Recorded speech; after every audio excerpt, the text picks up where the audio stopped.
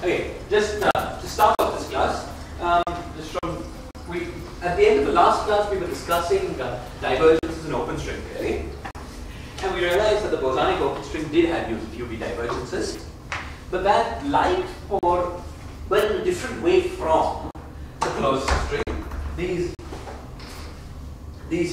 UV divergences were interpretable as IR effects in the closed string set. Now, there was some unhappiness about this interpretation, especially from Jyoti and mine. So let's just spend 5 or 10 more minutes on it, just to clear up all the unhappinesses. You see, before looking at the physical interpretation, let's look at the technique. Okay, what did we have? We had this strip partition function, which we then integrated over modular space. That was the thing that we obtained. Okay, now we were interested the troublesome divergences. The troublesome divergences happened in the limit of very high temperature.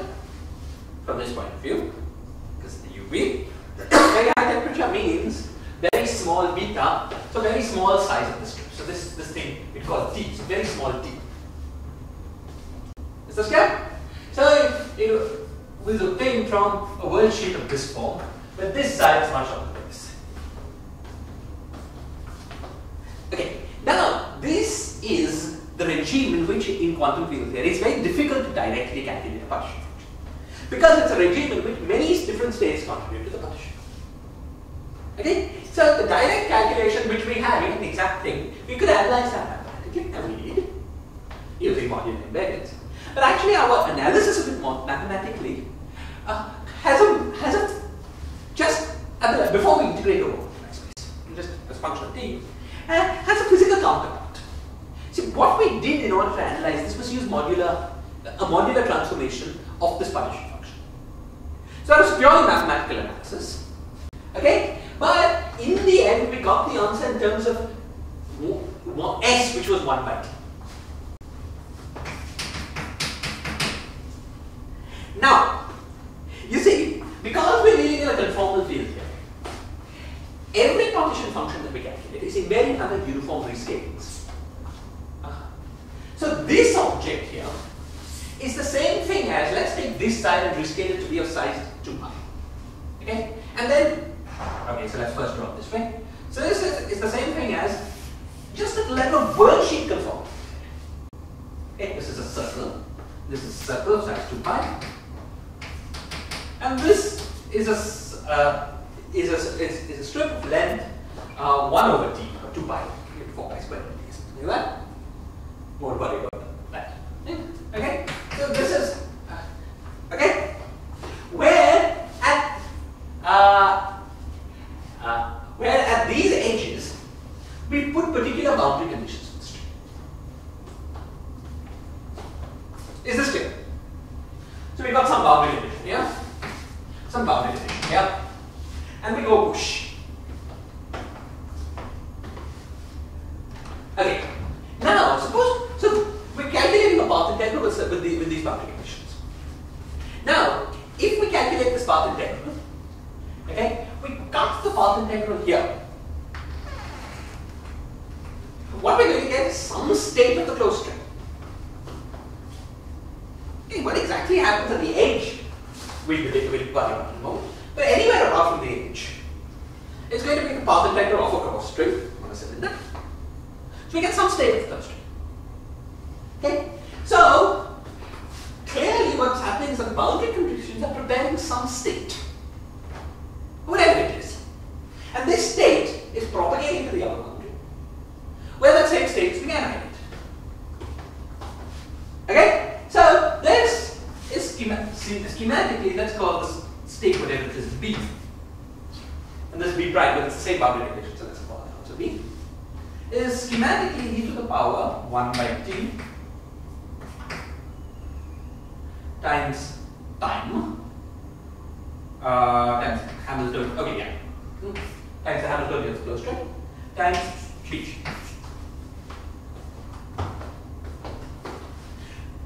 Just at the mathematical level, the path integral that calculated the open string partition function can also be represented, okay, as a particular closed string state created, propagated over time t, and annihilated by the same closed string. What this state is, okay, that's maybe enough course to describe. This by the way is called the boundary state. The state B is called the boundary state. It's a closed string representation of open string boundary conditions. Okay? And it's much studied object, and there's a lot to say about it. But it's not our purpose at this point to discuss the boundary state. Again, we can worry about, it's actually not difficult to give an explicit oscillator representation of the state and so on for open string boundary conditions. It's a nice and interesting subject, which we'll probably return to. Does this boundary condition violate the local symmetries? Does the boundary conditions violate? Yeah. So this state is not invariant under all the beta Sora generators. That's what you're asking. Yeah. Okay, but it is invariant under half of them. Right. Effectively, for the same reason that the open string boundary conditions were broken. Half of them. Yeah. So it's the same. Symmetry analysis is the same. But it doesn't matter. You see, any state in any quantum field theory, the vacuum, well, most quantum field theories, vacuum is the most symmetric state in the problem. Look at any other state, it will not be invariant under all the symmetries of the theory. That's not an unusual situation. It's not a bad thing for a state to be invariant under fewer symmetries in the theory. Most states are. Okay? Why don't we then do like open string, why don't we then, instead of looking at scattering matrices only for open strings, why don't we deal with general, instead of dealing with S matrices, where we are only looking at asymptotic states for open strings, why don't we, impose such a boundary condition and look at scattering matrices? That's fine. You see, we mustn't confuse the world sheet with spacetime. Everything we're talking about here is world sheet. Okay? So, we're looking at a partition function with finite distance on the world sheet. We did this even for the closed string. We computed the partition function of the closed string at finite tau. For the same reason that you didn't complain there, you should complain here. This is a purely auxiliary world sheet calculation. Okay? We're not saying this computing scattering of states from one localized point in space-time to another. We're not doing that. Yeah. We can never do that in string theory. At least when closed strings come. In some limit where open strings decouple from closed strings, then in that sense we can. But we don't know how to do that in string theory in any sense whenever closed strings couple to open strings. Okay? But that's not what we do. We're just taking the partition function of the world sheet and analyzing it in a purely, just looking at that path integral and giving it another interpretation. Same path. Is this clear? Okay? Now, because this is the transition amplitude from one state to another state. Okay? Because it's transition amplitude from one state to another state, we can insert a complete set of states in the middle. It's convenient to insert a complete set of eigenstates because then the eigenstates will propagate freely. Okay? So, suppose we insert a complete set of closed string eigenstates, let's call them M, we get dm times mv, okay, times e to the power minus em by t, or let's call that ems,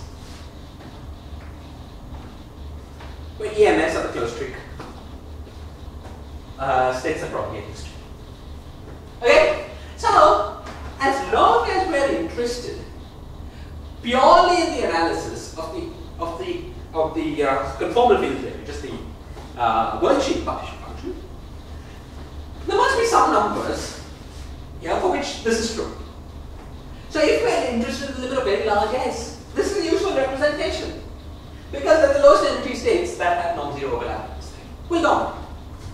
You see, at some point last time the question came up, why do we get the number 24 if you remember with massless states? It's because only 24 of these states are non-zero. That's this. Though we're not getting into that in detail now. That's interesting but large subject. The standard boundary states. Okay?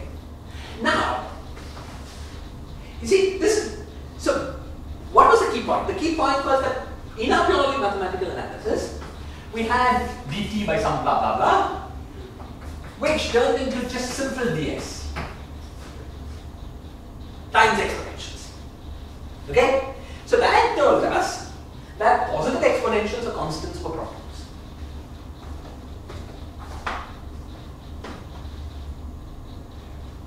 Right? Because we were looking at the limit of large x, yeah?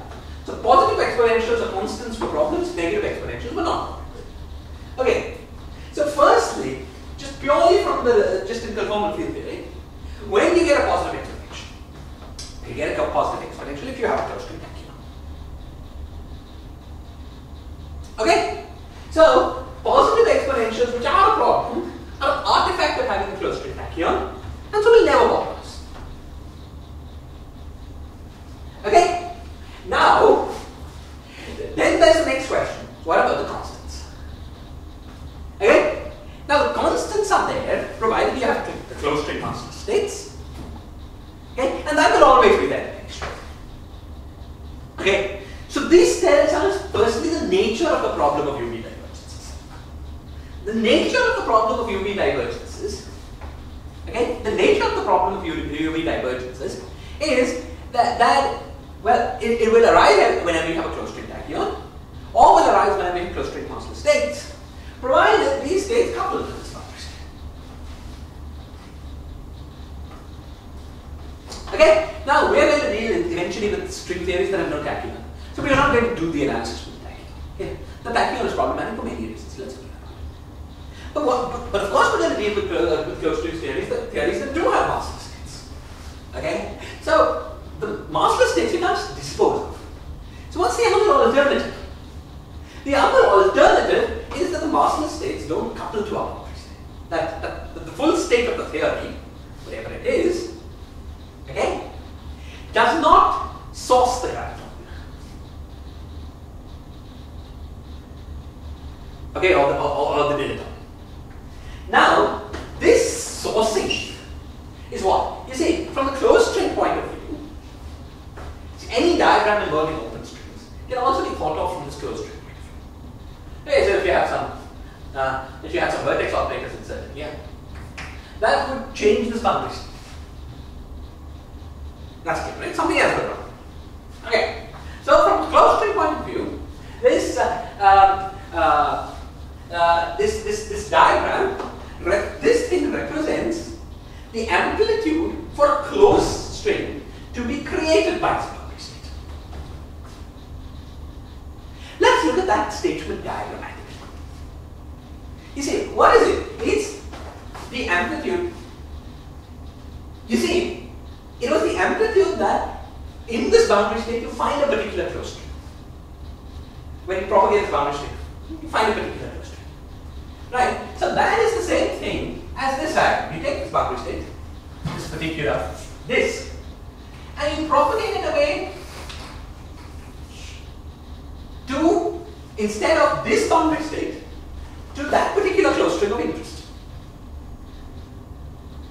Okay? Now, since that closed string of interest is an eigenstate, that can live on a cylinder of any length. So let's take the length of that cylinder to be infinite with the closed string. But now make a conformal transformation. Get this tube down to the disk. So this is the same thing as this operator. Okay? This object is the same thing as the one-point function of the vertex operator corresponding to that state inserted on the disk. Okay? So we've concluded that we're going to have this problem whenever we have non-zero one-point functions of massless closed string states inserted on the disk. These one-point functions are called poles. Okay, and so far everything that I've said is just purely mathematical analysis of conformity.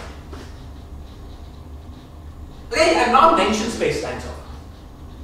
Okay, so clear, just purely at the mathematical level, we say that in order to have consistent open string theory, namely open string diagrams with no UV divergences, we want to cancel all closed string massless diagrams. We want to deal with a theory which has no massless closed string diagrams. I say cancel. Okay, I say cancel because, as you will see as we go on, there are some ambiguous there are elements, things you can add to your background, and you can choose combinations of them that are added up so that this tadpole is cancelled. But I don't understand here. So all you're saying is, we can write to this this open string partition function in such a way that we have this combination where there is an overlap between the closed string states and the bounded states. Yeah. And you're claiming that the constant for the massless case, the constant part which gives rise to one of the divergences, that would be 0 because of this absence of tadpoles. Is that? I'm saying that if we could find the string theory where that is 0, okay? Okay, then we will not have the problem of UP divergence. Then that 24 term will also not appear. Will not appear? Yeah. Okay? It will not appear. The mathematical level of what we would say is that there's no divergences. But I'm giving you an alternate way of characterizing it. The alternate characterization is that if you find a theory where the disk, there are no tadpoles at order 1 by g in the disk or any other diagram that contributes in the same order, maybe I should discuss orientifolds immediately, but there'll be orientifold diagrams. Orientifolds will cancel equilibriums. That's the answer to your question. But my plan was to first complete the discussion of open strings and go back to orientifolds. Maybe I should not done it in that order. But anyway,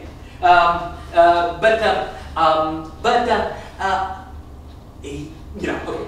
So if we can find a background in which these tadpoles are 0, then we know we will not have problems with UV divergence in the ocean. It's the only statement that's going to be. This statement is non-trivial because we will deal with backgrounds with 0 tadpole. So then we will not bother at that point to check whether the open string 1 loop divergence vanishes or not, because we guarantee that it will be. Is this clear? Now, in the last part of last time's lecture, I tried to say this more physically from the point of view of space-time. So far, everything we've done is just mathematics, and it's hard to argue with it. You can't argue with mathematics, so it's correct. Okay? Now I'm going to give you a physical interpretation from the point of view of space-time. So you can separate these two things if you need. Okay? The physical interpretation went as follows. You see, what is a tadpole? What is this diagram? This tadpole diagram. It represents a one-point function of some state. Okay? So in a Lagrangian, we know that the states that we're dealing with have some kind of data. So suppose you had pretend they're scalars. Nothing changed. Nothing essentially changes. Okay? So suppose you had some action which had d mu phi over x squared plus m squared phi squared. If you have a one-point function, it's at disk level, so that's a factor of g. Okay, so coupling constant. So you have some g times phi. Okay, now we have to understand two things. We have to understand the point. You see, it was not a problem if we had tadpoles for massive states, because they appeared with a negative exponential here and they never gave rise to that. Okay, so we have to understand two things. We have to understand why tadpoles are bad for massless states, but they're okay for massive states. Okay, this is going to be now physical interpretation. So the physical interpretation runs as follows. Look at this space-time Lagrange. Okay, now this was 0 Golet term. Quantum effect, some coupling constant effects, gives you a small additional g times phi. What was the vacuum of this theory? Just guess again. Vacuum of this theory is phi equals 0. What is the vacuum of this theory? It's phi is equal to whatever, minus g by 2m squared. Everywhere in space. You get by completing the square. It's not phi is equal to 0, it's phi is equal to some shifted value, but who cares? It's a small difference, small shifted value. Is this clear? Because g is a small number. The original potential of our theory was like this. Now you've added a linear term to that, so depending on the sign of the linear term shifts in some direction, so it's like that. But this is very different. It's not very different from that. Okay, it breaks phi goes to minus phi squared. But it's not a drastic change. It's correct. The new vacuum is in some sense close to the old vacuum. Okay? So you can deal with the effects of this term in perturbation theory. the old situation. Is this clear? Now, let's on the other hand, mathematically, how will you analyze this? You will analyze this by saying, well, firstly, we should probably be more careful if we want to. Minus here, right? Minus of the overall. Minus of the overall thing. Okay, whatever. Yeah, that's the minus of the overall. Okay. So mathematically, what we would have said is, let's say we're searching for translation invariant, right? Now we solve the equation of motion. The equation of motion m squared phi with a 2 plus g is equal to 0. Okay, and then we solve that. We get phi is equal to whatever it is. Now, on the other hand, suppose we say m equals 0. Suddenly we see that the equation has no solutions. Has no solutions because the equation is that just g is equal to 0, which is not true.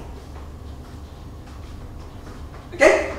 So that tells us that there are no translationally invariant solutions of this theory with a dipole if the field is massless. It's not true that there are no solutions at all. Because there are solutions. But the solutions will have to balance off this del squared phi against the constant. We think del squared is equal to a constant. One way to solve it is, for instance, phi to be a linear function of the coordinate. That sometimes happens in more complicated. But this is a big change in the theory. Okay? For instance, even if your vacuum here is not very much changed, you go far enough away, it's changed very much. Okay? Which tells you that if you try to do perturbation theory, you will have problems at long distances. Because there's no sense in which the change in your theory can be thought of as small everywhere. Over a local patch, it doesn't change very much. And because phi is changing linearly with x, but the slope is very small, so you can ignore it over a local patch. When that patch becomes about 1 over g, you can't ignore it anymore, you're going to run into trouble. Perturbation theory always breaks down if you assume that you've started that, when does perturbation theory break down? If the theory is well done. It breaks down for a number of reasons, the most common of which is that your starting point is not near the right solution. If you do perturbation theory thinking, well, let's do perturbation in G, but you start with a solution that's far away from the right thing, that won't work. And that's what you're doing. Is this clear? This is the philosophy of the spacetime. Now, what is the mathematics of the spacetime? The mathematics of the spacetime thing, which is almost trivial, but anyways worth seeing, is the following. Suppose you want to calculate a one-loop graph in spacetime. This vacuum, not one loop, sorry, the vacuum energy graph. There's a diagram that goes like this, with 2 copies of insertions of this and 1 propagator. You see, the answer to this diagram is the inverse of the propagator. Okay, but by translational invariance, the only momentum that goes in here is 0. So the inverse of the propagator at momentum equals 0. Okay, what is the momentum flowing through? It's 0, which is fine if the particle is massive. 1 over m squared, but is infinite if the particle is massless. Okay? So you see immediately that in this trivial quadratic theory, if you try to compute the vacuum energy, you would have a graph that would give you infinity. Okay? It's coming from this particle propagating over very long distances. Well, all distances. Okay. It's some graph that gives you just infinity. And it's symptom of trying to do perturbation theory about the wrong background. Actually, typically speaking, perturbation theory breaks down for 2 reasons. Firstly, if you're doing it around the wrong background. Or secondly, if you're asking the wrong question. Typically, these are 2 typical reasons. And in this case, we just did perturbation theory with the wrong background. It's not true that this theory makes no sense. There is some background, some translation non-invariant background, around which if you did perturbation theory, everything would be fine. Okay? But that's not what we're doing with string theory. We're taking this closed string to propagate about the space. And then when you do perturbation theory, you get the analog of this problem. What did you actually mean when you said asking the wrong question? What did I actually mean? I have in mind infrared divergences of gauge theories.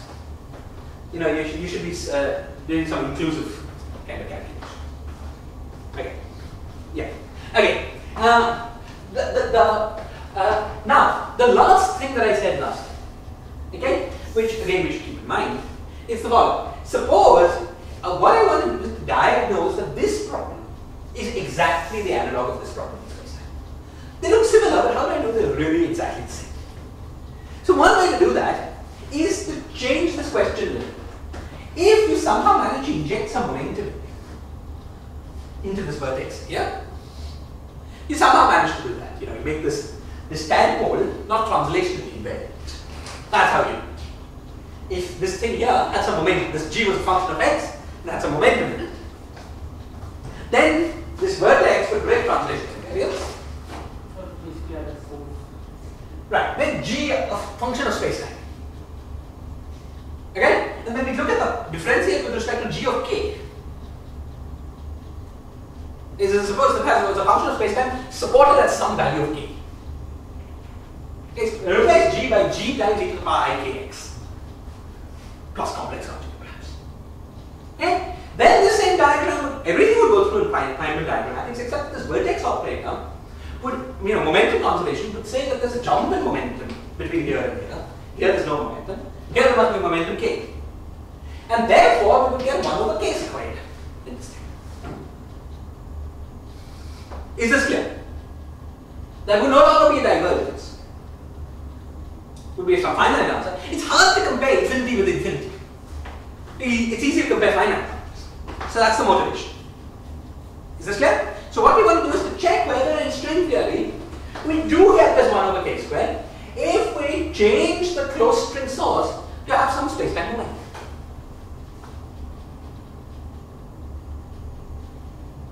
Okay? Is this clear? Now, what was the closed string source? The closed string source was the boundary statement. How do we change this closed string source to have some space-time momentum? Well, we put some vertex operator on the disk and give it a e to the power ikx dependence.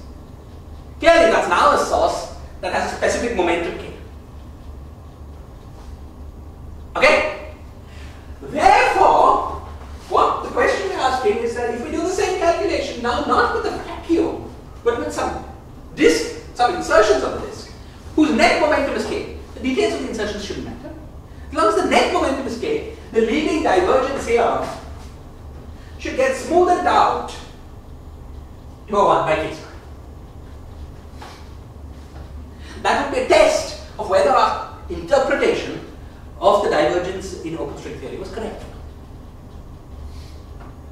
A closed string interpretation with space-time. The mathematics, the first part of what I said, is unaffected by this, but just the physical interpretation from the point of view of space-time. Okay? So, last time I outlined to you that this does happen. The basic point was that when you put some vertex operator here, in addition to the, you need to contract these vertex operators. That gives you z12 to the power k squared. z12, because this side is so much smaller than this length, to lowest order, the large s limit, is essentially e to the power s. So you get an additional e to the power minus s times k squared. So the term that was a constant here that represented the propagation of mass force becomes a negative exponential.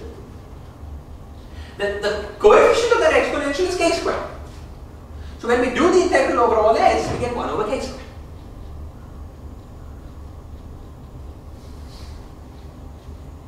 Okay?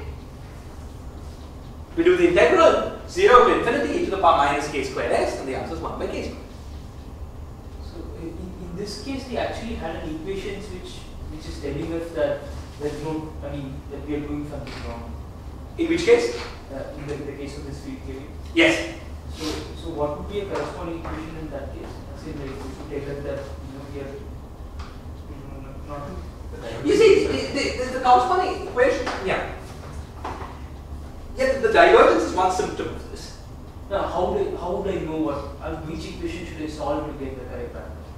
Which equation should I solve? If I, let's say, if I with getting translation non-invariant. Okay, very good question. You see, what was the condition that we had initially? Okay, that we actually had a good background of string theory. Well, why did 26 dimensions work for that? Why 25 don't? The condition was conformal invariance with C equals A. And of course, flat space string theory with boundary conditions is conformally invariant to C equals A. Now, you see, that was the condition for having a valid classical solution of string. That condition, the condition of conformal invariance, is modified when you take into account loop effects. Okay? Which is basically the statement in field theory that if you've got some vacuum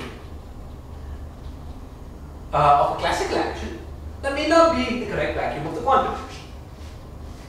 Okay? The way this happens is what's called the Fischler-Susskind mechanism. Okay? Where you see there are two sources of divergences now. There's divergences when there are two kinds of divergences. One that happen when vertex operators hit small loops in the integrate. There's new divergences of a certain sort. Okay, again we'll get to this. But there are new divergences of a certain sort in the integration of a moduli space, which can be absorbed into world sheet, which becomes sort of effectively local on the world sheet, and can be absorbed into world sheet divergences. So then the correct condition, when you look at string theory as you go order by order in perturbation in the coupling constant expansion, okay, is to solve some equations that at lowest order are the conditions for conformal invariance of the world sheet theory, but at higher order the string coupling, okay, are some deformed equations that are not quite the condition of conformal invariance. Now, the question is whether these deformed equations have a solution. Those deformed equations are the analog of this. Okay, in this particular case, what is the field which will become which will develop, I don't know whether the question makes sense. Which will develop oh, you're asking what is the, what is it? It's the, one thing that, many things go into it. But one thing that the dilettante is one such field. Okay? Yes, the final answer to string theory on this background would be one particular solution. Okay? I'm not sure it's unique, it's probably not. But one particular solution is a linear dilettante. Okay? That's a known exact theory that would do the job. Okay? With a linear dilettante.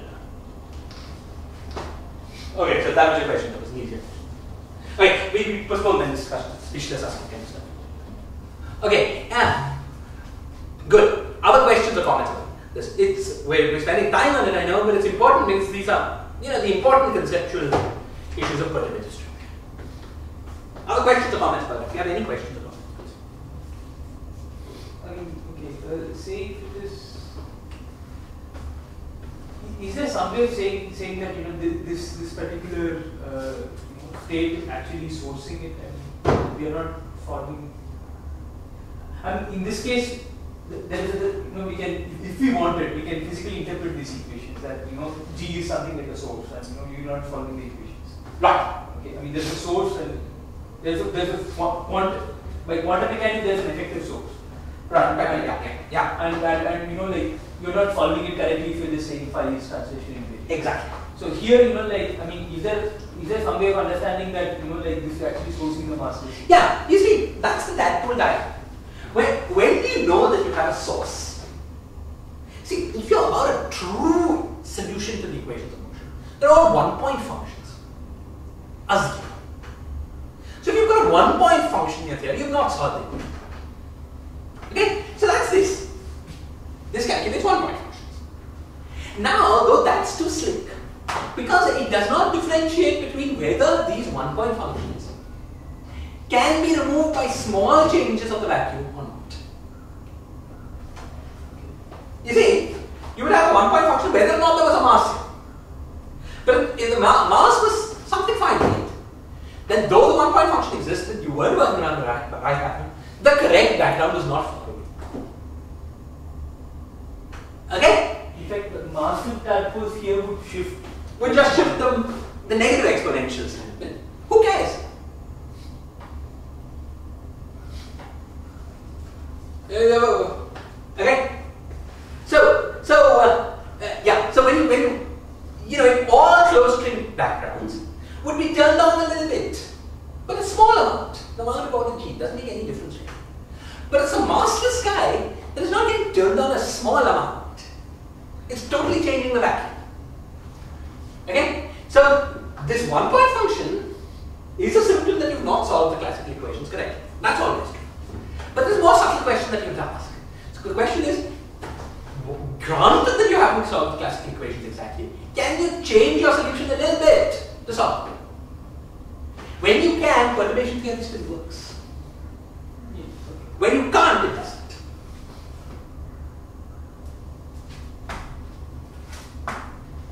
Is this clear? There's just one more question. Please. Okay, so here the conclusion, if I understand it right, is that there's an infrared problem in the closed string set. Yes, which shows up as an ultraviolet problem in the open string set. That's exactly right. But why? I mean, let's say if I'm not doing it right in the infrared, in the closed string, I mean, why would it show up in the ultraviolet of the open string? That's a very good question. You see, technically we understand it. Technically it's the statement that the ultraviolet of the open string theory is governed by T being very small, which is exactly the statement, the same mathematical statement as S being very large. But technically it goes through the worldsheet modular invariance, what is the space-time? Yeah, that's a very good question. You see, this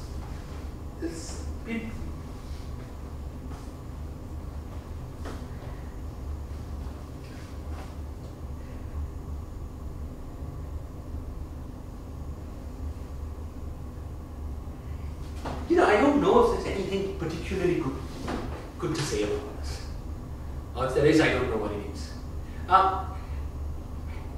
It is it's basically in the end a deep property of string theory that every open string calculation can also be interpreted in another channel. The same calculation can be thought of in two different ways, both of which are completely correct. Think of it in one way, summing over very high energy states of open strings. You think of it in another way, summing over long distance closed strings. And these are both identical things. So it tells you that somehow, there's some sort of mixing between ultraviolet and infrared in string theory, seen in some particular way. Okay, but I don't have a, what you'd like to see. Well, maybe I should say the following. Maybe what?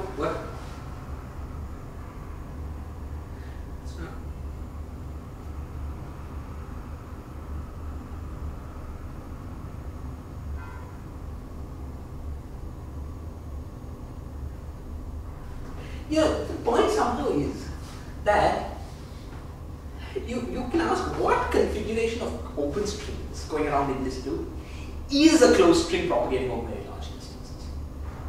And that configuration is very high energy open strings. Okay, basically I just don't know what to say. From the point of view, worldsheet is very clear. From the point of view of space-time, I don't know what to say. I'm not sure anyone does. Basically, because it's very unfamiliar physics from the point of view of field theory. It's no field theory yet. Okay, so I just wanted that question to answer. Let's say so here there is, is there a way of understanding it? Okay, this is just another question. Is there a way of understanding it if I just kept the, just say, some states here, some low-lying states here? No, absolutely not. You see, because the whole, in order to build up the massless closed string, you need all of the infinite downward of the open strings. So absolutely not. You see, because we're going to this limit, T small, when you see the massless closed string. You're going to the limit of T small, which is S, at the limit of T small, all states in open string theory contribute equally. So in that limit when you build up this closed string. Okay, so absolutely not. If you just truncated this to level 20, There's no sense in which you would see. There's no sense in which you would see propagating. Okay? It's this the fact that you can view things in different channels on the worldsheet. It's called worldsheet duality. And it's a very important property for derivative string. Okay? Which, as we have seen, has space side consequence. Okay, good. Other questions? Fine. Okay, so if everyone's happy with all of this, now then let's move on to the study. Okay, now we're moving on to chapter. So we finished our discussion of chapter 7, apart from the discussion of orientals, which in my plan I'm going to get to right at the end of this month, just before we have your exam. I want to discuss open string theories first, their ramifications, and then orientals last. So from the point of view of tadpole cancellation, maybe should do that. But anyway, let's stick to this plan for now. So the last thing that we want to do in our discussion of open string theories is chapter 8, okay, of Bolshinsky, is toroidal compactification of string. Okay? So though one of the reasons I'm discussing toroidal compactifications is that it will lead us to new phenomena involving open strings, namely lead us to understanding deep rings. The discussion of toroidal compactification starts in the absence of open strings. You don't need to have open strings to discuss toroidal compactifications of any theory of gravity, string theory. So let's start by discussing toroidal compactifications without open strings. We'll add them in that stage. Okay? So the theory we want to discuss is the theory in which we've got x0 and then xi, I is equal to 1 to 24, and then xd, that's x25. And we break the Lorentz symmetry of the theory by choosing one of the coordinates. At a later point, we'll generalize this to having more. So to start with just one, maybe x25, and make it bigger.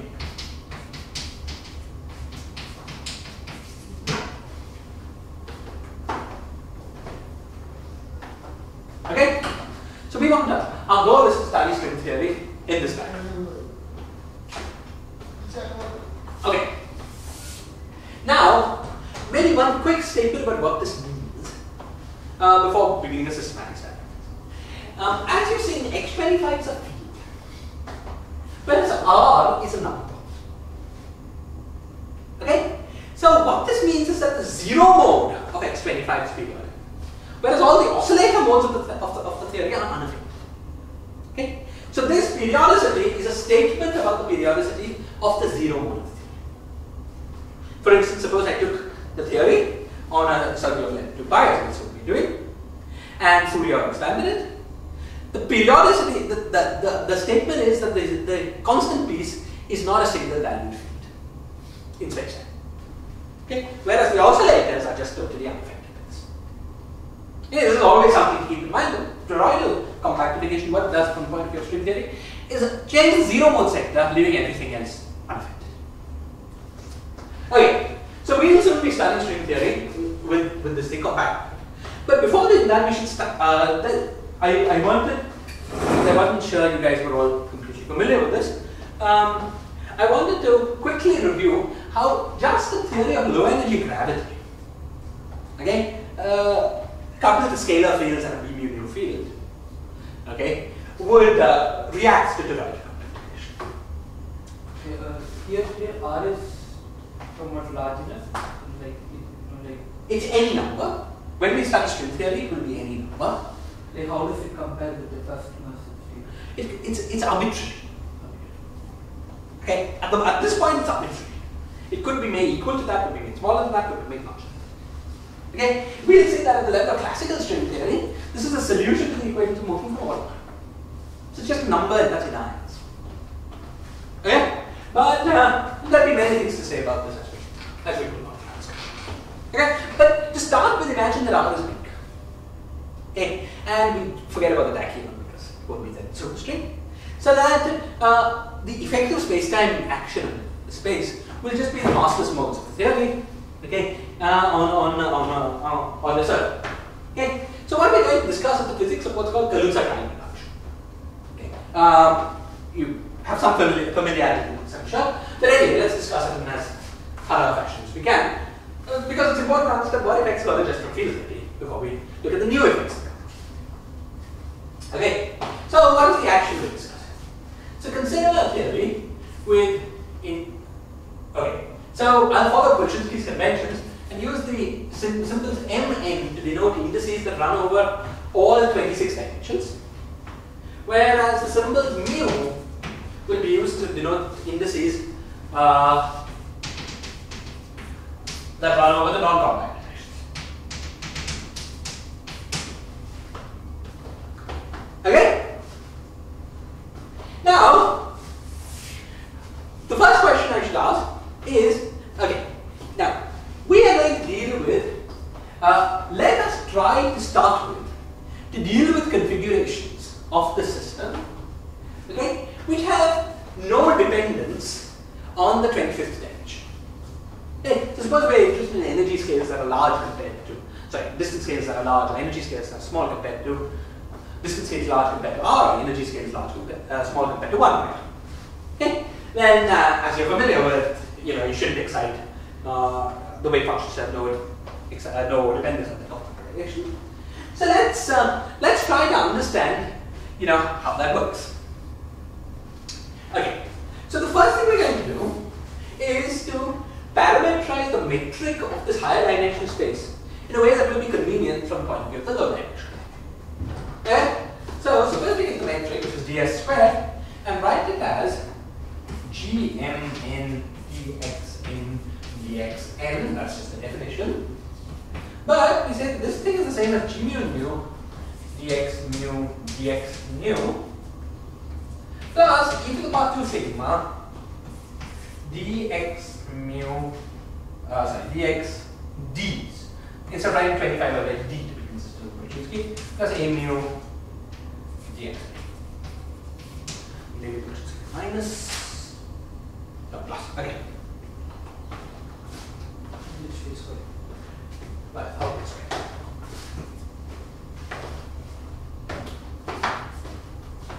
Okay. So, I've not done anything here. I've just taken an arbitrary metric and written it in terms of new variables. Okay. Now remember that we will be dealing with configurations that have no dependence on the xd direction, but can be arbitrary functions of the x mu direction. So the first question you should ask in such a situation is what happens to the symmetries of the thing. The symmetries of the original thing, the coordinate invariances of the original theory, which of those survive? So there are two things that survive. The first one is the obvious one. Coordinate redefinition of the 25 non-compact dimensions in terms of the other 25, in terms of themselves. You may wonder, what about a redefinition of the 25 dimensions in, say, x mu is a function of x mu and xd. But that breaks our postulate that nothing is going to depend on xd. Because a field that was x mu dependent will now become xd dependent. Right? We don't want to deal with such configurations. Okay? So within the restrictions that we're laying out for ourselves, that we will deal with fields that don't depend on xd at all, that coordinate invariance is no longer there. However, there is something else. And that is, we can take xd and redefine that field, that coordinate, in an x mu dependent fashion. Suppose we did xd is equal to xd prime, or xd prime is equal to xd plus lambda. I kept this linear with coefficient 1 because I don't want to change the fact that xd is a periodic coordinate with periodicity 2.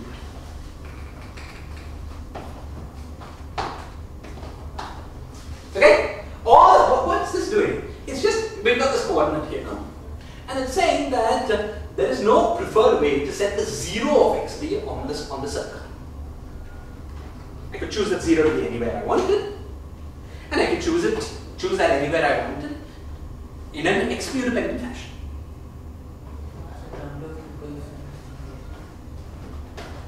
no, this is a function x mu, not x. X mu. Yeah. Okay, so there's no restriction to the function. Is this fair? This is a fine reparametrization concept. Now, under this reparametrization, various things will change.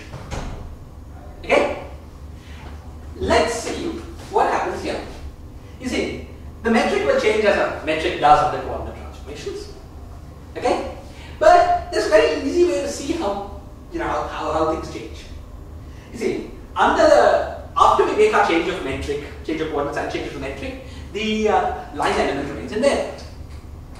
What change in this new parametrization will leave the line element invariant?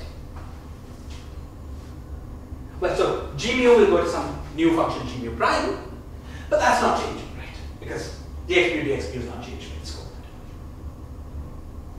Okay? E to the power 2 sigma will go to some new function e to the power 2 sigma prime, but that's not changing because the dx squared term, which is here, is not changing. Okay? But a mu will go to some new function a mu prime, and that is changing because dxt goes to dxt plus del mu of lambda times dx mu. So we can absorb that shift into a shift of a mu, which is a mu prime is equal to a mu minus del mu lambda.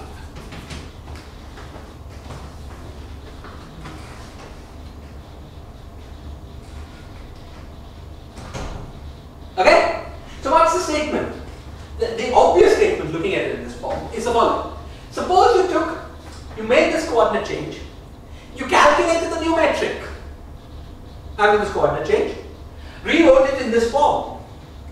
You will find these fields remain invariant, but this one changes.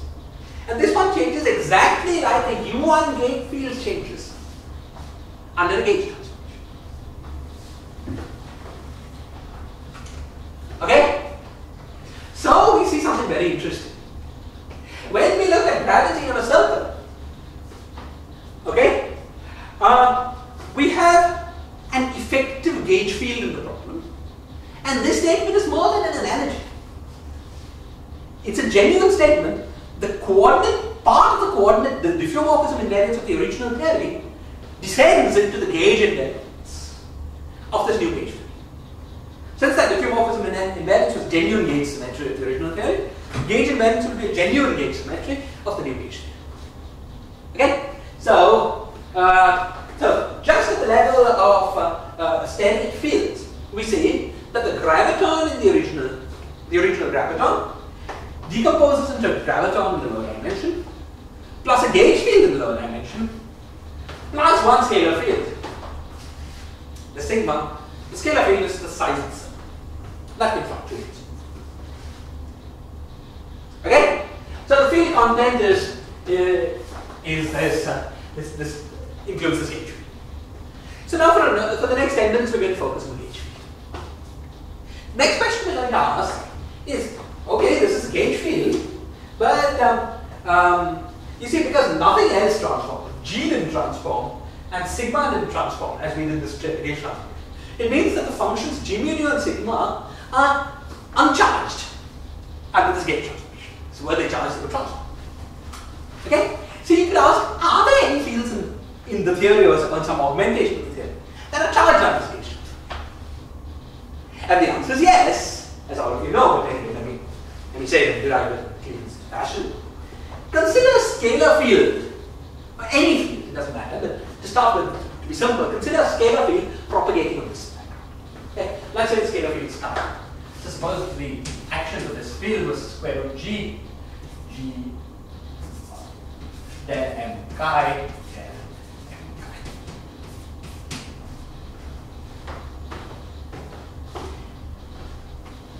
Okay. And now let me retreat away from my initial assumption that nothing depends on the extra dimension. Okay? Allow the scalar field, and then eventually we have to allow it as well. But to start with, allow the scalar field to have momentum modes in the extra dimensions. Okay? So that is, I take chi and say that sum over m chi m e to the power 2 pi I xd by r. Right, are the most general Fourier. Okay. Now, with this decomposition, what I want to do, okay, is to compute the effective action for chi in the lower direction. So this chi m now is a function of x. Okay? It's clear from momentum conservation that chi m will come with chi m dagger. So this whole action here will have terms which sum over m and m dagger. What was the periodicity of XT? It was r. Oh, sorry. Yeah, xd was r. There's 2 pi, so no false. No 2 pi. And there's an end.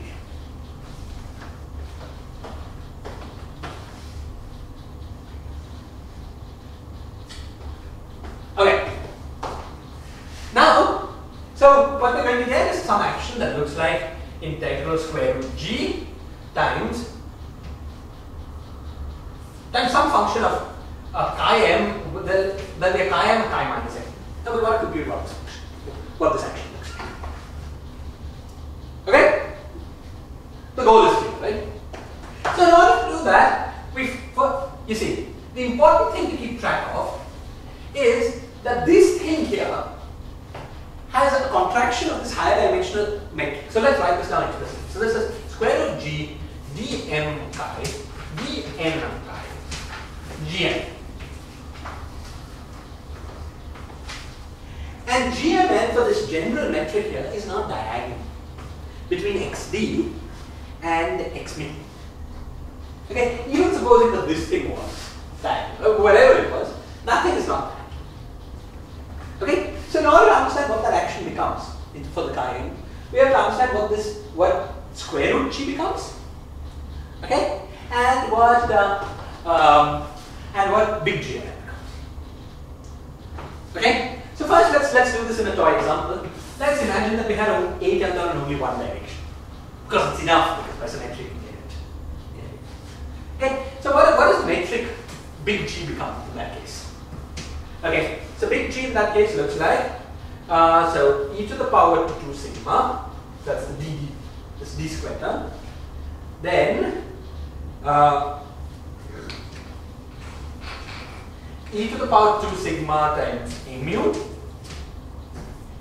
that one direction, that's a1, e to the power 2 sigma times a1, and then whatever it was here. Let's say that was eta in that direction. Let's say it was 1. I'll work out this toy example, we'll immediately see the generalization. Okay. Well, this 1 was wrong, sorry. Because this 1 plus 2 sigma times a mu squared.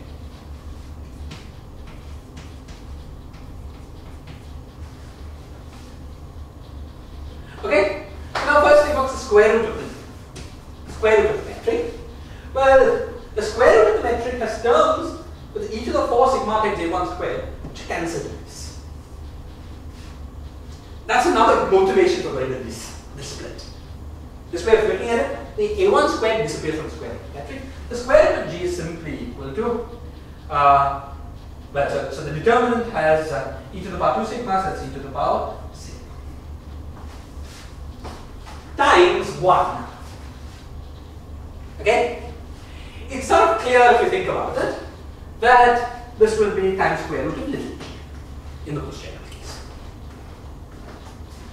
Okay? And what does a big G look like? Well, in order to get big G, we have to divide by the square root of this metric, interchange these, put minus signs here, and then we're done, right?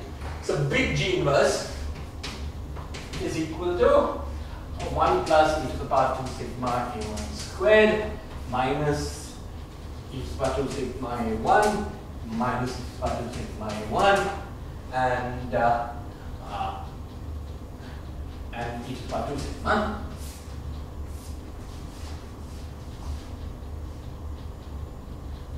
Okay, now we're supposed to take this and divide it by the determinant of the metric. No. So this is equal to e to the power minus 2 sigma times that. Okay?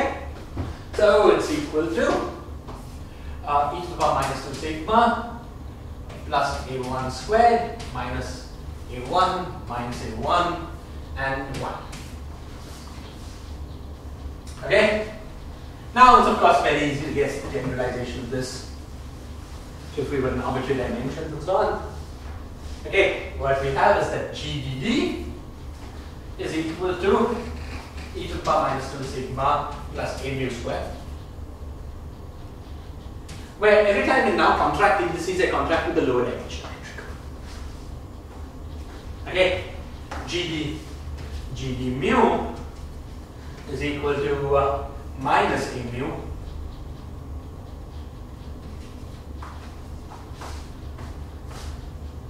okay, and G alpha beta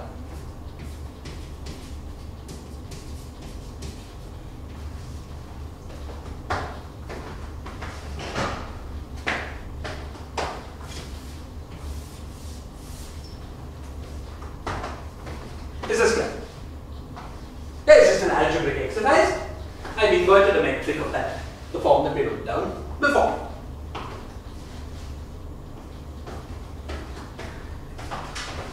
Is this clear?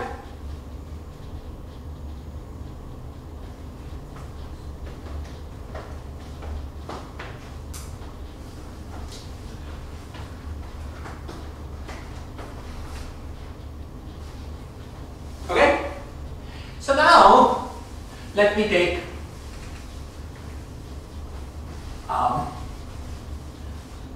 the original action. Let me work in Euclidean space. We have del chi del square root g, then del m chi gmn, and write out the terms. Okay.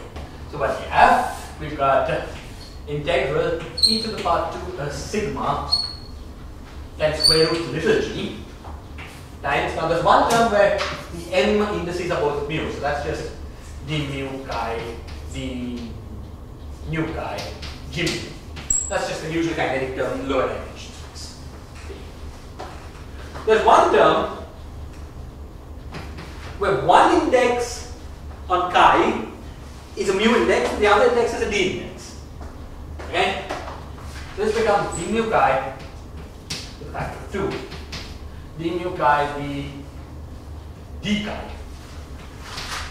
times g mu d, which we've seen as minus 8. Okay?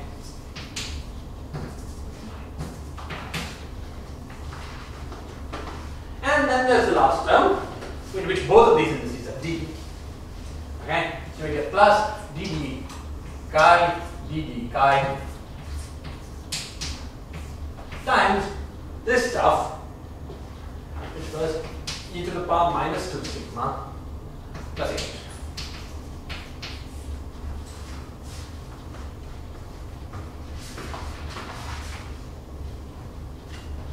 Okay, but this can be rewritten as integral e to the power sigma square root g times, now I define a new derivative. Let me define d mu is equal to del mu plus a mu times del g.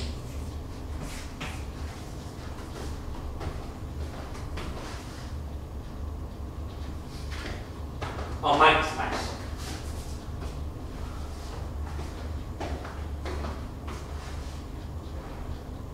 Okay? Now, can you see that this term, and this term combined together to give me d mu chi, d mu chi. And what we're left with in addition is plus del d chi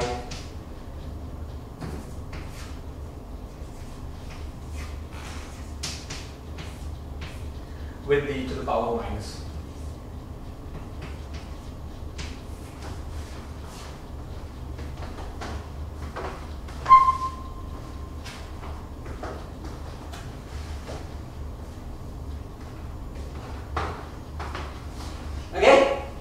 I mean, it's easy to convince yourself the reason that this derivative appeared is that it is the derivative that transforms covariantly under the gauge transformation that became the gauge derivative downstairs. How do you see that?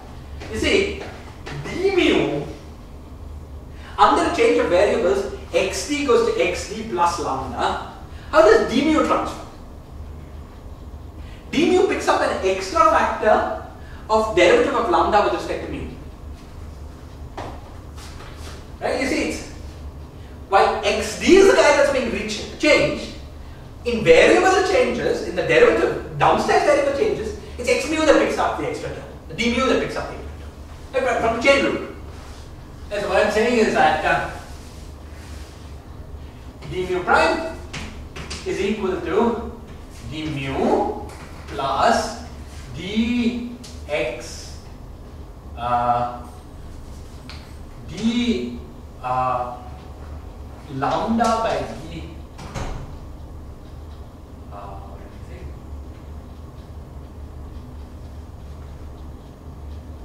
Yeah, exactly. D mu of lambda times d by dx.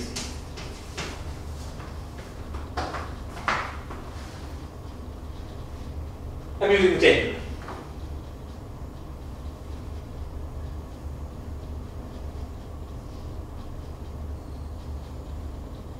And we got the sign right. Sorry.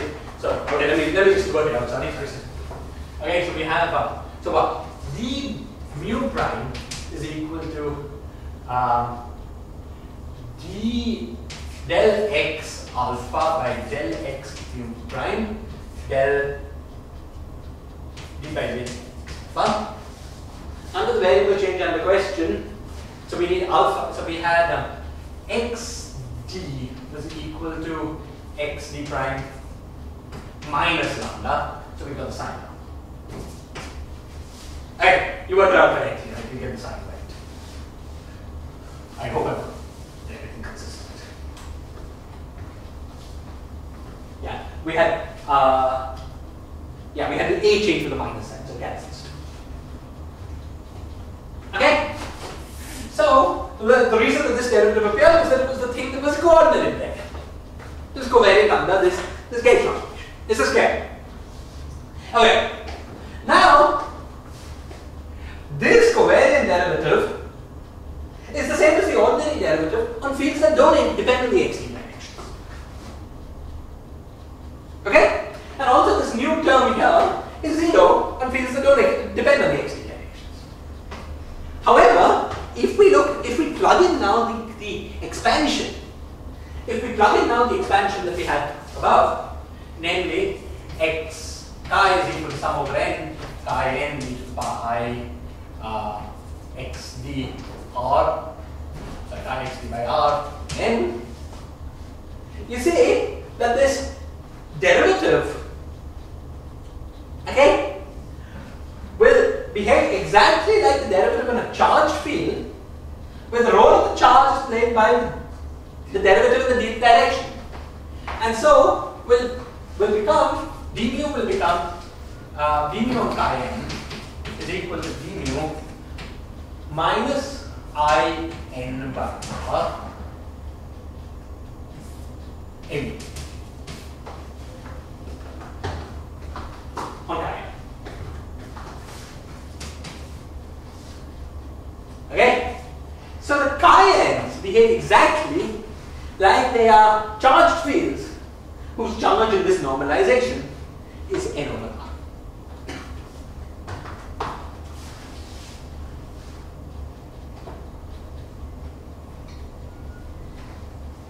Is this clear?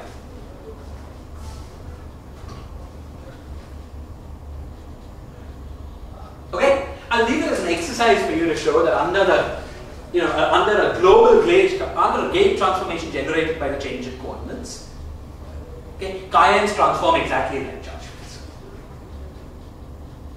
Okay, I'll leave that as an exercise for you to show.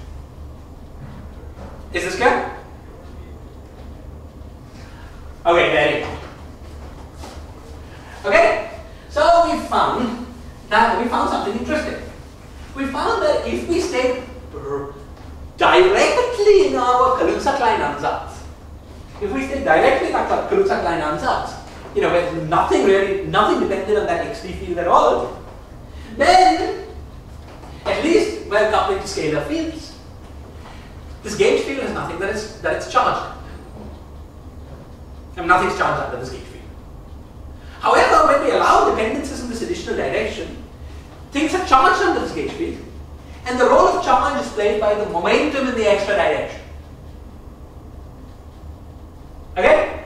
It's clear that the momentum in the extra direction is conserved, because momentum is always conserved. Okay? That maps to the fact that charge is conserved, is necessarily conserved when coupling to gauge field. It's clear that momentum in the extra direction is quantized. And that tells us that what we've got is a compact loop. You know, now theory where the gauge group is compact rather than large. And actually, though we will not pause to look at it at the moment, there are interesting magnetic monopole solutions of this theory. We'll look at it at some point in this course. So Kaluza-Klein monopoles. Okay, now which obey exactly the out quantization. Okay, which in some sense is an explanation of the compactness. Okay, that's all I wanted to say about charge fields. Is this clear? Is what we've done today. Okay, so we have interesting new phenomenology with any theory of gravity where we compactify a circle, more generally in a torus. We get new gauge fields. Momentum in the original in these compact directions is charged to this gauge field. Now, of course, since overall momentum is conserved, you can't separate momentum from the scalar field from momentum in the graviton and so on. It's so clear on general grounds that any field, whether scalar or vector or the graviton that carries momentum in the extra direction, will also be charged under this gauge field. Okay? It's more complicated to work out because it's more complicated to solve the equations of a graviton. Gauge transformations and diff transformations. Exactly. Gauge transformations are translations in the x direction and it's generated. Exactly. Okay? So, exactly. So as Logan said, it's sort of clear just from the structure that momentum in the extra direction, abstractly, no matter what carries it, will play the role of charge. Okay, great.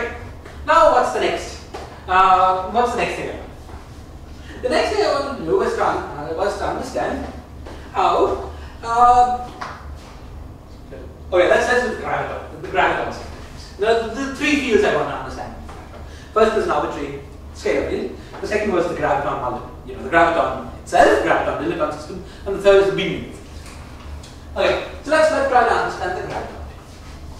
Okay, so what we're going to do is now use work out the effective Kaluza-Klein reduction to the graviton.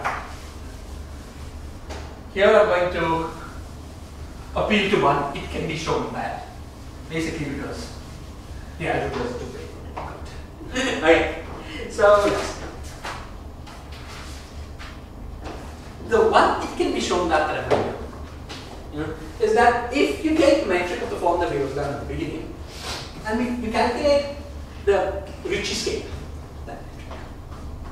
okay, then the answer you get is equal to the Ricci scalar of the lower dimension, G, the small g mu, minus 2e to the power minus sigma then squared of e to the power sigma. So you want RD if the R, big R is the Ricci scalar in the big theory in all dimensions. RD is the dimensionally reduced. It's the Ricci scalar built out of little g. Okay, let's call this. Let's give it a better name. Let's call this R 26 and let's call this R 25. Just to make it clear. You know, it works more generally in basic split, but just to make it clear. Okay, and minus 1 by 4 e to the power of sigma.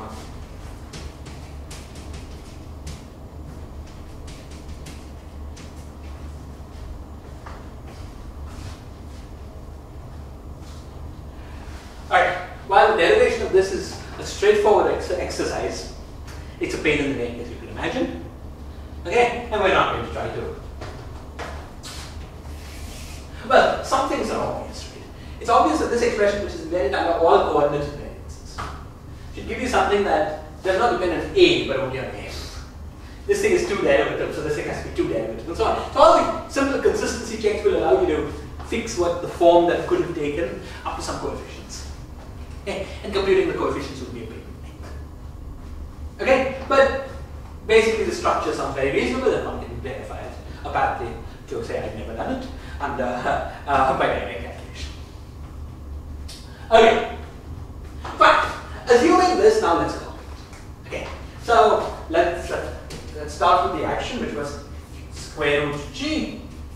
Now this is the big G, remember, times R26 times, let's put it in the term, e to the power minus 2. Okay, and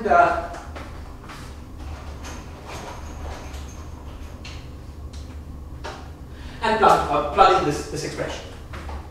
So firstly, what does square root g become? Square root g, if you remember, became integral square root little g times e to the power sigma. Okay, then this R26 we just got, it's R25 minus 2 e to the power minus sigma times del squared e to the power minus sigma. Okay, and then we have minus e to the power 2 sigma by 4. FPD, of course, you understand, right? It's the gauge field builder FPD. That is everything has a minus 2 phi. Thank you. E to the power 2 phi minus 2 phi plus 2.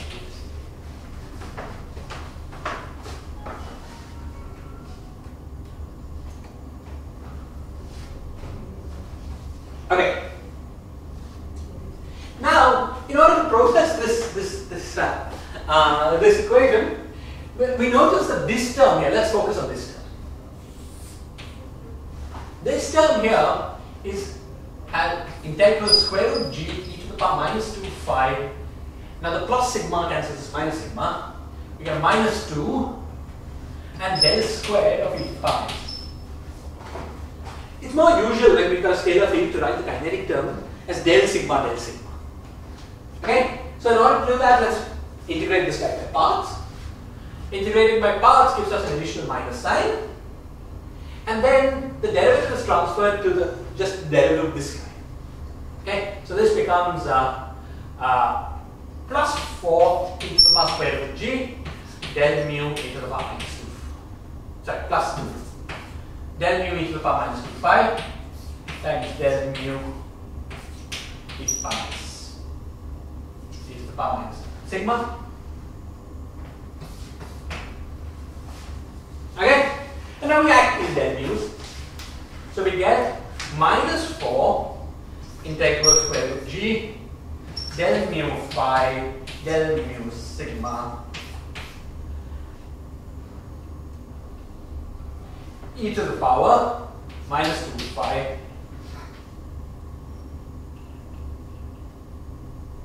minus. Let's have a sign. Sorry, this one was a plus. That's why. And now I've got the sign minus. Yeah, this was plus.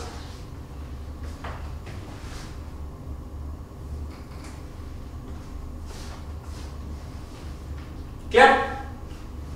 Okay? So the whole action can then be written as integral square root g e to the power minus 2 phi plus sigma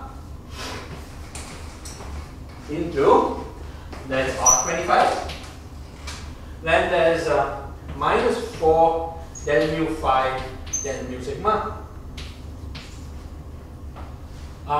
and then there's a plus e to the power 2 sigma by 4 f.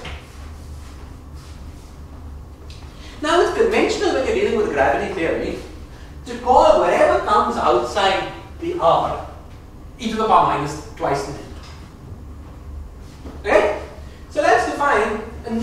dilaton. Phi 25 is equal to phi, which is 26 dimensional dilaton, minus sigma by 2.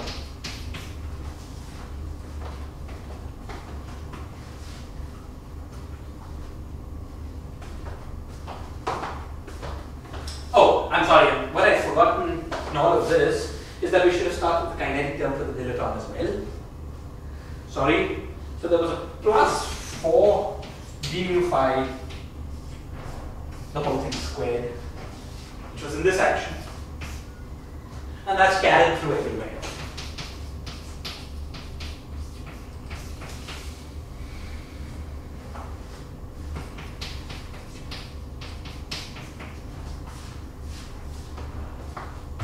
The original high dimensional theory had a kinetic term for the dilaton.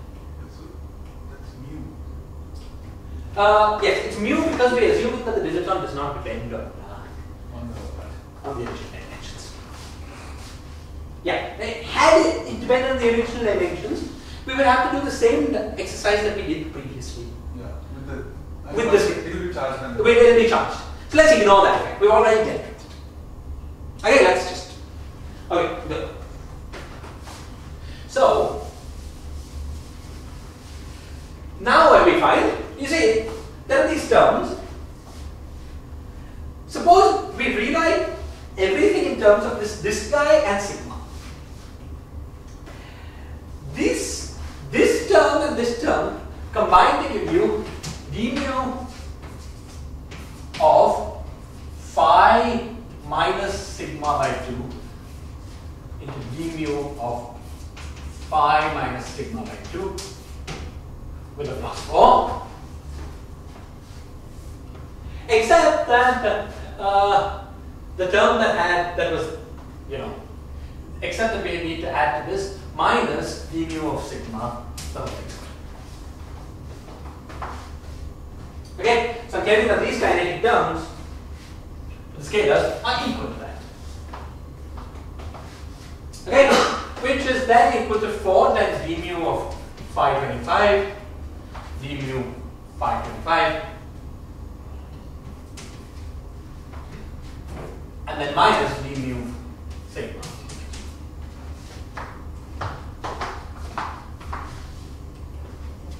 Okay.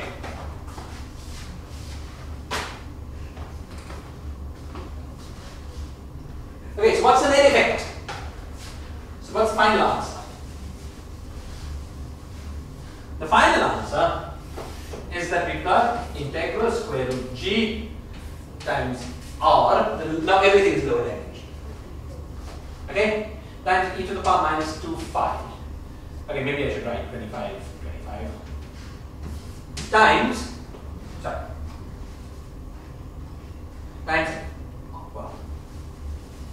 again, e to the power minus 2 phi 25 times r 25 plus d mu phi 25 the whole thing squared with a 4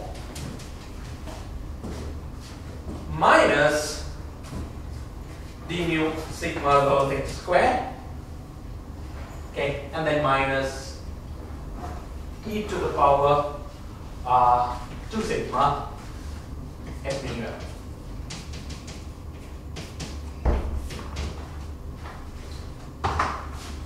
That's a final answer.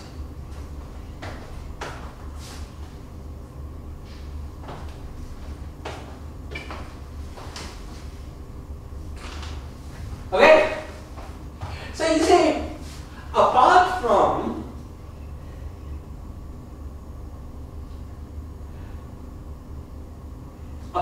from these two terms,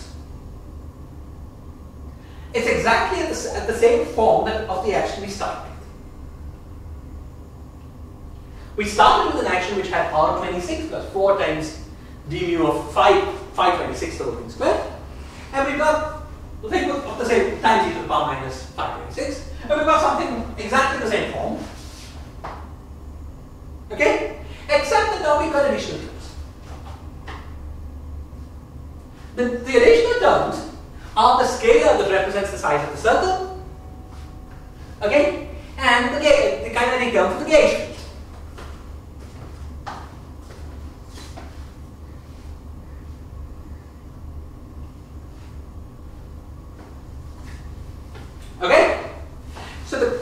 fields in the problem are this low dimensional dilaton and the kinetic at this sigma. Okay. Now, there's something that here might be worrying you. It might be worried that these two kinetic terms are opposite sign. So you might think that one of them, therefore, is the wrong sign kinetic term. But that's not true, because remember that this guy is multiplied by the e to the power minus 525. So when you find the equation of motion of this 525, you get an additional term from integrating by parts here. And both of them obey ordinary sign, effectively ordinary sign kinetic terms. Let me say that again. If you define a new field, let's say e to the power minus, if you want to find a new field such that this thing is not there behind this kinetic term, you would say that zeta, say, is equal to e to the power minus 5. Then this will be proportional to del mu zeta. Okay? But you get the right side kinetic term when you work that out. Okay, so sorry, I said that wrong. Sorry, I said that wrong. Basically what you want to do is to define canonical fields for everything. So suppose you went to Einstein, suppose you went to Einstein. Okay? Suppose you define a new metric such that the Ricci scalar for that new metric didn't have an e to the power minus 525 in front of it. So that's some conformal transformation of the surface. Okay? Then the kinetic term for the graviton is just standard, and the kinetic term for the dilaton will also be standard.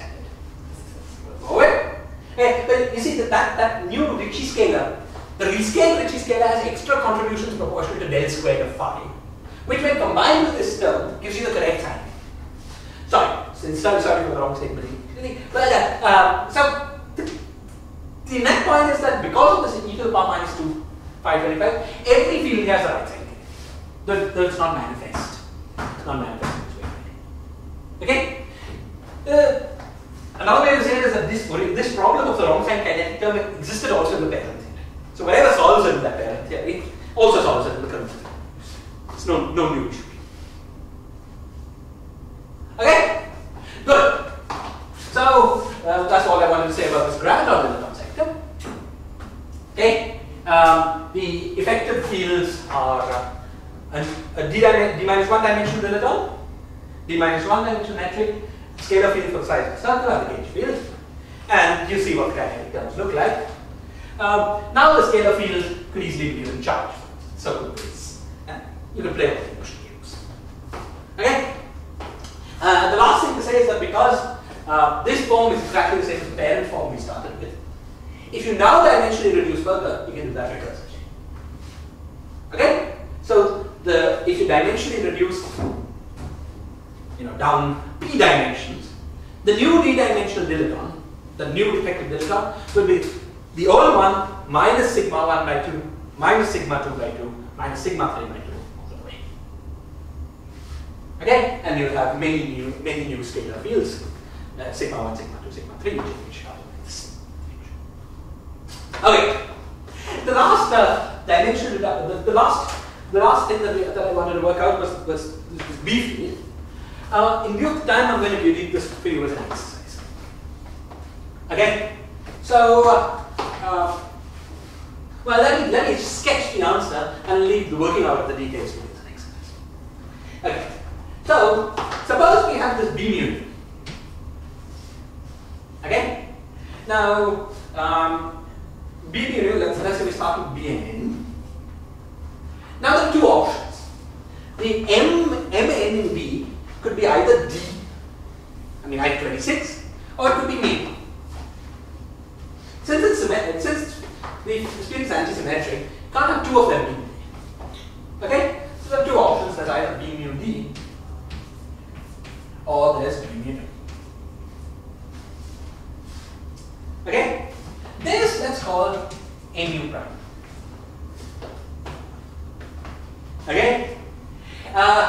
This now behaves like an almost gauge field in one lower range. How do we see that? The gauge symmetry of B was B prime is equal to B plus D of lambda mu, where lambda is any one form. Now an arbitrary one form, D of lambda where lambda is any one form. Now an arbitrary one form is lambda is equal to exactly some chi times dxd, okay, plus chi times dxt plus b mu times dx mu. An arbitrary one form. Let's take d of that and assume, as we've been doing, nothing depends on. Well, actually, for the statement we don't even need to assume that. So let's say d of that. Okay, there will be a term here proportional to d chi wedge dxd. Since it's antisymmetric in d chi, we don't need the derivative in the d direction. So that will be d mu chi times dx mu wedge dxd. Okay, so the change in b mu d is exactly like the change of a mu under the gauge transformation generated by the gauge parameter chi. This is shift by d mu chi. Okay, so the gauge symmetry, you see this gauge symmetry was gauge symmetry under a 26 parameter group. Because there's lambda, there's one form, components go up to 26. 25 of these 26 parameter groups just generate gauge transformations here, this period, of this period. The 26 guy generates not a one form gauge invariance, but an ordinary function gauge invariance for the effective ordinary gauge field in U. Is this clear? So under Kaluza-Klein doctrine, the B mu nu field in 26 dimensions gives rise to a B mu field in 25 dimensions plus an A mu field, an ordinary gauge field.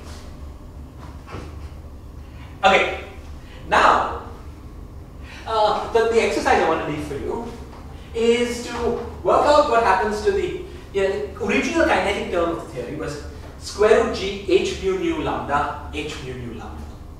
This was kinetic term in higher dimensions. I want you to, as an exercise, to work out the kinetic term in lower dimensions. The dimensionally reduced kinetic term. We'll briefly, so please try to do that in next class. We'll briefly discuss the answer next class, and then next class we'll move on actually considering string theory rather than field theory. Which are okay.